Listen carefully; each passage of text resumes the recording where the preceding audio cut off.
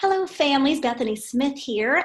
This is for all of our families that have a Dream 2. So if you have a student that's either rising, going up into Dream 2, or already in our Dream 2 program, this is for you. So our summers are included with Legacy. So essentially what we do is we take our 2 months, the June and July summer months, and we combine those for your resort credit, so to speak. So your resort credit would be $260, and you can use for one of two options.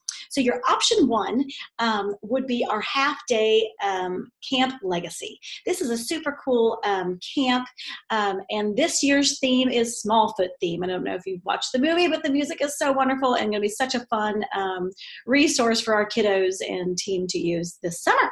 So during this camp, they will get to work with a professional choreographer, with a professional music director. They get to work and learn a pre-show number to do for the pre-show of Matilda, our big summer musical this summer, a professional show. They'll get to perform on stage. Actually, the last day of camp, they get to actually do a performance for you, for the parents, and then also they're invited back to the pre-show. So Camp Legacy, super fun. We do lots of improv games. They get to watch 30 minutes of a big giant movie, which we'll probably watch Smallfoot on the big movie screen. They love that part of the day.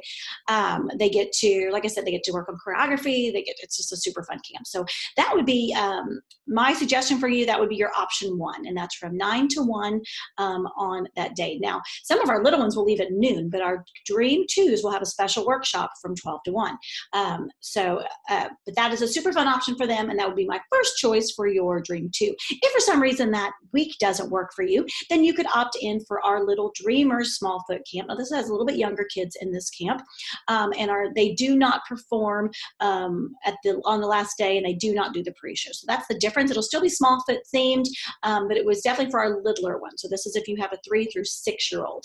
So if for some reason your student is a little bit older, 6-year-old, I would suggest my first choice would be option one. But if for some reason option one does not work for your family, then you could do option 2. Now, just like resort credit, if you don't use it, you lose it. So it does end July 31st and does not carry over for the fall, and then the fall just starts back up.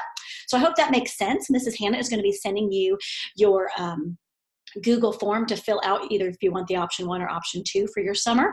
And like I said, go ahead and fill that out soon, because we are getting calls daily now about summer camps. So we knew we needed to get this out to you quickly. Thank you so much. And we're so excited to have you part of Legacy. Bye.